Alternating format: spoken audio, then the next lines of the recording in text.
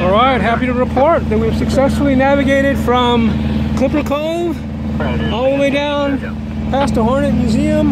We got a little bit of rain. I anticipated that. I'll show you those videos. But I just want to let you know that I know my weather. I know what to check for. And we should be pulling into Ballina Bay in about 45 minutes or so, based on what I'm seeing in the position of the Hornet.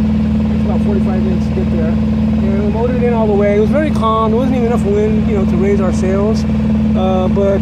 Yeah, this is coming to a pretty nice little journey. I'm going to definitely videograph from beginning to end. But we're not done yet. I still have to park the boat, right?